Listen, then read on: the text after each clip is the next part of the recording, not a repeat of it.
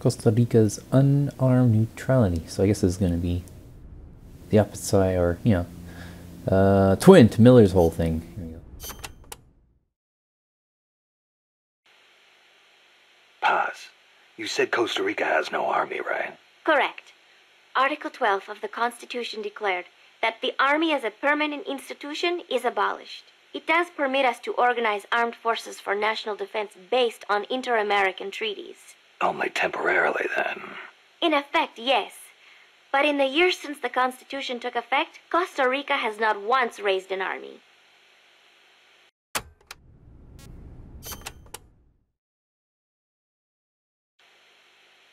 Paz, how does your country defend itself without an army? Especially in a rough neighborhood like Central America. With the right kind of diplomacy. If we live up to our ideals and earn the respect of other countries, the international community will support us. The 2 times Nicaragua actually did invade, the conflict was resolved diplomatically under OAS auspices. Doesn't that leave you depending on the U.S. after all? American influence is unmatched, it is true. San Jose was critical of American policy at the time, but America supported us all the same. It was because we practiced peaceful diplomacy. That is what I like to think. That's one way to approach it, sure. But there are countries out there who will use force no matter how bad it looks. Maybe so. I know my way of thinking probably looks naive to you, but it is not like we expect peace without working for it. Diplomacy is a battle in itself, and we have to make the effort to seek out causes of misfortune and nip them in the bud. It was that kind of thinking that got me trapped in their base. I'm not blaming you. You haven't done anything wrong. Didn't Paz have a friend that we were looking for? And I thought it wasn't Cecilia. Maybe it was. I haven't really talked to any. I haven't listened to any of her tapes at all. The army was abolished 25 years ago, the year after the Civil War. I learned about the sorrow of civil war from a very young age, the futility of countrymen fighting each other, and the tragedy. Costa Rica learned the hard way. That is why it abolished its army. It decided to pour its efforts into education instead. More teachers than soldiers was the slogan. Education is essential, no question. Even Che used to teach reading and writing in between guerrilla campaigns. Costa Rica was poor at the time. We did not have many resources. I suppose we had to pick one or the other. The military or the schools. Huh.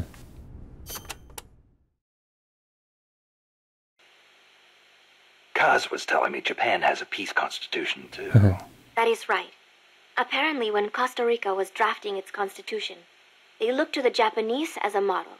Only, Japan's constitution renounces war itself.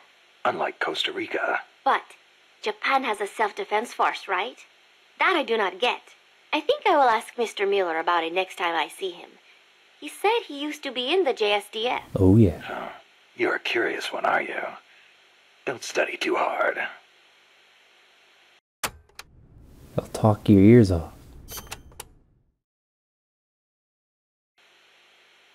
What was that you were saying? Peace is not the natural state of men? You said you learned it in school. That is right. They are the words of the German philosopher Immanuel Kant. In 1795, he wrote a book titled Perpetual Peace. Kant argued that it is precisely because peace is unnatural that we have to make it ourselves. How? That is what his book is about. Is the concept starting to sound interesting now?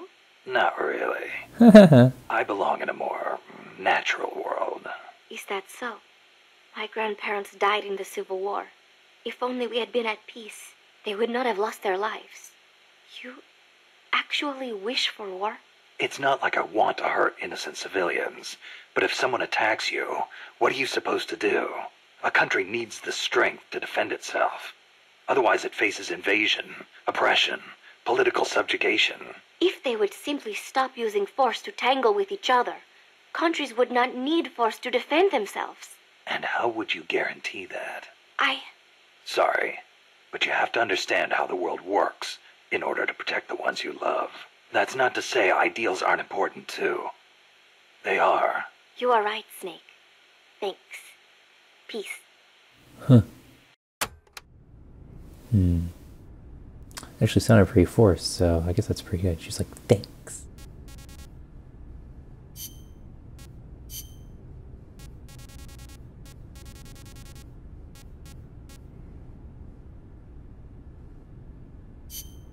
Oh, let's see, this is 6 minutes almost.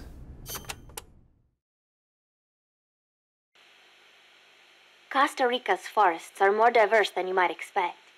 Not all of them are tropical rainforests. Costa Rica is close to the equator, it is true, but it is also very mountainous.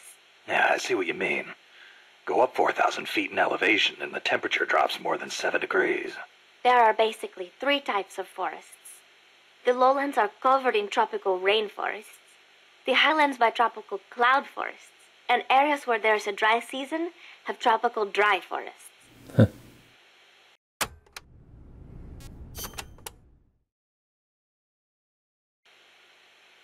The lowlands along the Caribbean coast are mostly covered by hot, humid tropical rainforests, what most people envision when they think of jungle. The closely packed trees spread their branches out at great heights to soak up the sun. Their shade makes it dark near the ground, so be careful. Of course, with so little light, few plants can grow on the ground, so it might actually be easier to walk. So even if you could photosynthesize, it wouldn't do you any good. Photosynthesize? People cannot do that. Most people, anyway. God damn it, Snake. Keeps having PTSD flashbacks. Confusing everyone. Areas with a distinct dry season, like the Pacific coast, have tropical dry forests. During the dry season, the trees drop their leaves. It gives you a clearer view, but at the same time, there are fewer places to hide. So be careful. Sounds dull. It is not really. A lot of trees flower during the dry season, including my favorite, the tabebuya. It has these amazingly vivid yellow flowers.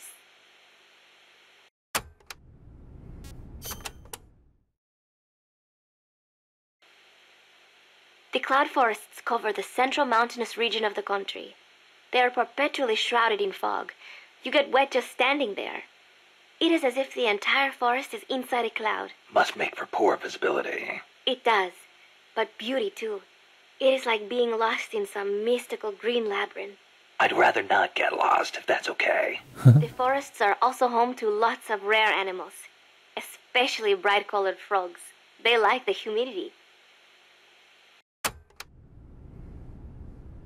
Morpho butterflies. Oh boy. You know that butterfly painted on Peace Walker? Any idea what that is? It is a morpho, a Pallades morpho, if I'm not mistaken. A lady's morpho. Uh-huh. It is the most common type of morpho in Costa Rica. Huh. It has these gorgeous metallic blue wings that shimmer in the light. You can see them even from a distance. You mean they reflect light? Correct. It is called structural color. Morpho scales have tiny bumps on them that interfere with the light and make them look blue. The space between the bumps corresponds to the wavelength of the blue light. Let me see if I get this. So if you could change the spacing, you'd end up seeing a different color. That is the principle. I heard somewhere it is being researched as a way to color cloth without dye. Think of the camouflage you could make with that. Is that all you can think of? Hey, it's important. What I don't get is why they'd put a butterfly on Peace Walker. Maybe because it looks pretty. I hope that's all it is.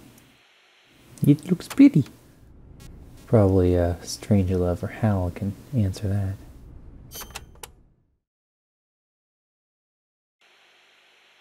Costa Rica is said to have about 87,000 species of living things. That is about 5% of all the known species in the world. A tiny place like this? Huh.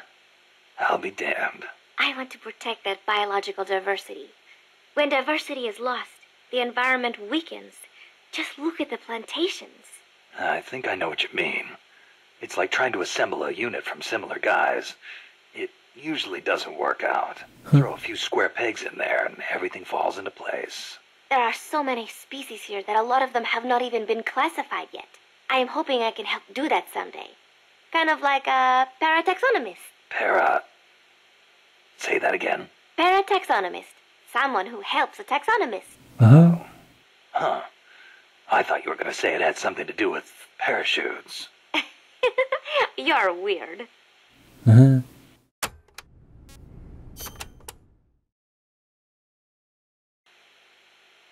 The Development Corporation of Costa Rica, or CODESA, was established 2 years ago. Since President Oduber was elected this year, the state has been putting a lot more effort into development. The corporate state, so to speak. Growth is good and all, but there is one thing that bugs me. What's that? I Bugs? cannot help but wonder whether CODESA is not just a front for the CIA. You mean what the professor was saying about the CIA mercenaries posing as security guards? They were using CODESA as camouflage? I am worried that development is going to destroy the forests, but I do not suppose it has anything to do with this.